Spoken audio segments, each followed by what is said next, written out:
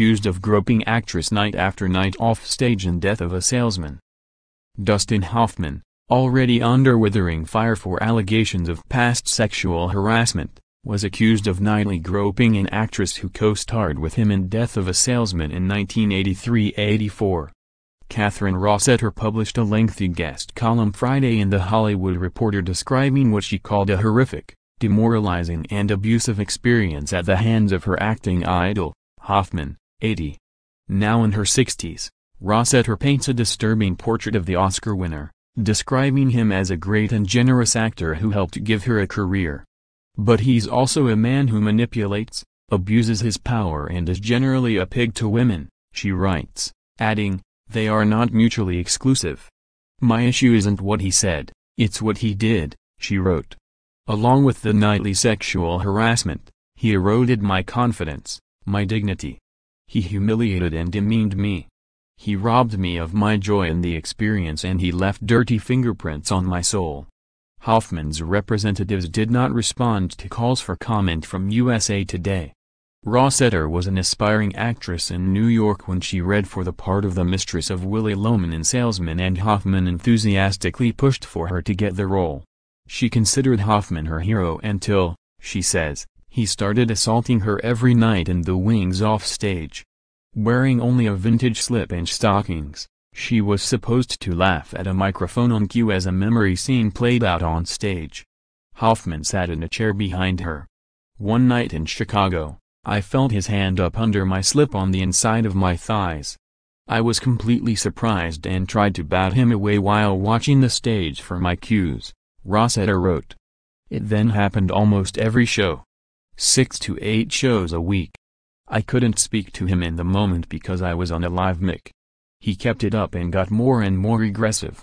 One night he actually started to stick his fingers inside me. Night after night I went home and cried.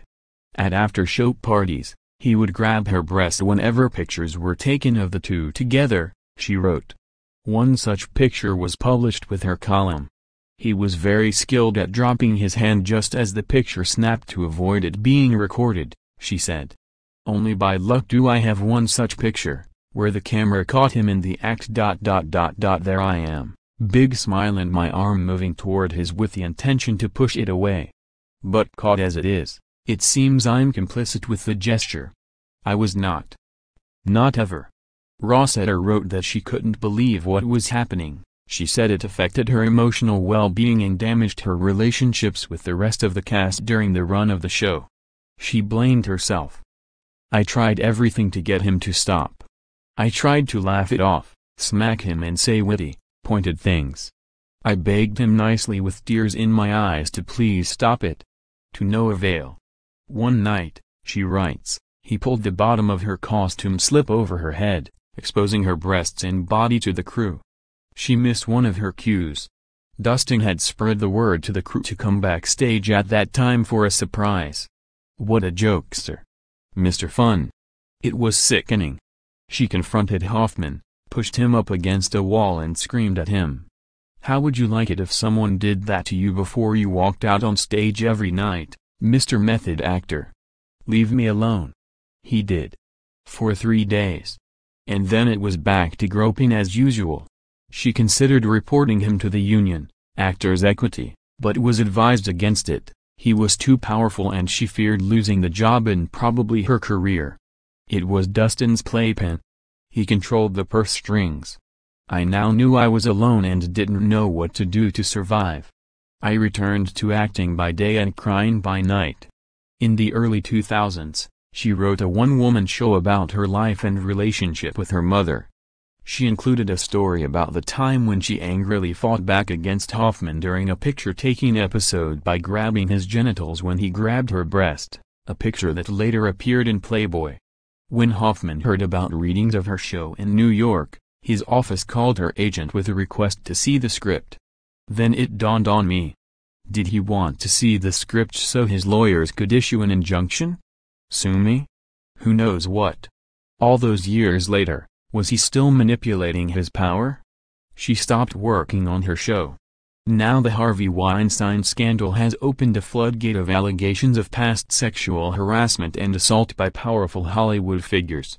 A list of Hollywood accused. After Weinstein, more than 100 high-powered men accused of sexual misconduct, but as I write this, Dustin still seems immune.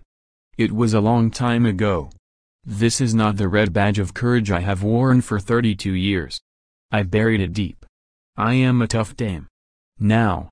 Rossetter's description of what she says Hoffman did to her follows another guest column in November in THR by writer Anna Graham Hunter, who said Hoffman groped and sexually harassed her when she was a 17-year-old production assistant on The Death of a Salesman TV movie in 1985. In response, Hoffman apologized and said the allegations were not reflective of who I am. Then a playwright then in her 20s in New York in 1991 told Variety that Hoffman made verbal advances and tried to convince her to leave his production company's office and go to a nearby hotel. Since Hunter came forward, other Hoffman accusers have approached THR, including Rossetter. In an editor's note, THR reported that it verified Rossetter told her Hoffman's story to numerous people over the years. Hoffman's representatives declined to comment but sent THR to other people who worked on Salesman and did not witness the conduct Rossetter describes, including the production stage manager Tom Kelly. "It just doesn't ring true," says Kelly. "Given my position, it's insulting to say this kind of activity would go on to the extent of sexual violation."